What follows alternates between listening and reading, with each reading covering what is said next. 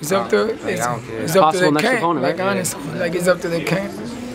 I fight anybody, man. Yeah. It's like Danny Garcia, like you say the name and I just take it. I never ever once turn down one opponent. Yeah. Everybody I face is with the first person they ask me. This guy you fighting. Do you think Porter Thurman will be the next guy they offer you, or maybe Spence or someone like that? I mean, I know it's hard to say, but You never know. I mean, Berto's been saying he wants the winner.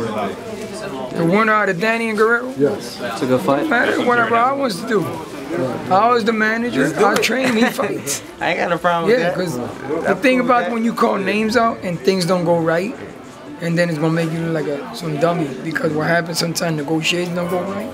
So that's why fighters shouldn't call all the fighting, because then things don't go your way, or you want all this money, it doesn't happen the way you want it, and then you got to suck it up. So that's why we never call him. Amir Imam was calling out Danny. Oh, yeah. See what happened to him? He called me a cherry picking and got stopped by a kid who's 14 and Oh, yeah, exactly. There you go.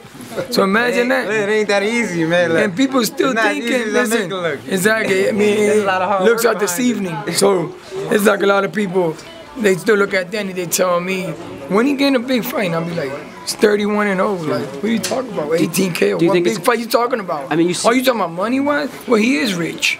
do you think with Danny it's I'm going like, to be... what are they talking about? Big fight? What they mean by that? Do you think with Danny it's going to be the same thing as with Floyd, where you see Floyd getting respect now that he's retired? I mean, is that the way it's going to work? Who does Danny have to beat? Yeah, but look all them years it took him, and people still...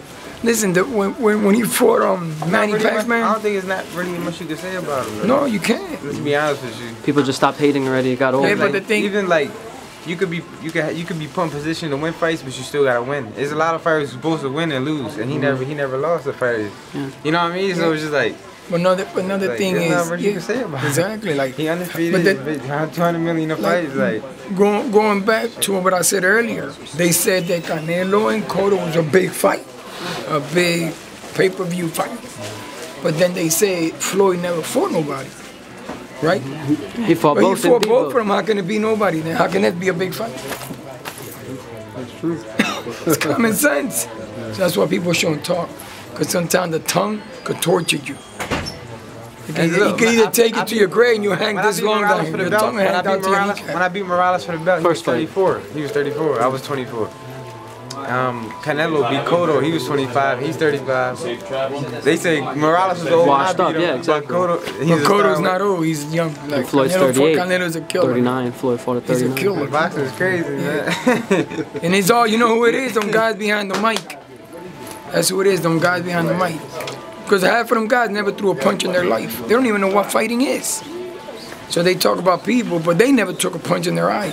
So, now the and people then listen to the commentator. Yeah, so they like, listen to that the commentator say you lose, then the whole world's gonna think you lost. Exactly, because they start focusing on that person. They want to look at. It's like look at this guy. Look at that guy. If you're the promoter fighter, he's gonna talk about you. Do you think that's what happened in Canelo Cotto, where Cotto threw more, but every time Canelo hit Cotto, you were like, oh, yeah, they the kept him only on there, but he did lose. Because he's the money fighter. No, but he did lose the fight. Yeah, he did. Yeah, he did win. But 10-2, 9-3, I know you didn't score like that. 8-4. Yeah, not anymore. I had a close fight. Yeah. No, it was 8-4. Yeah. But Canelo was just a stronger fighter. It was like he was Danny aggressive. and Peterson. When Danny would hit Peterson, they won't say nothing, but they would show all Peterson this, Peterson that. That was going on here.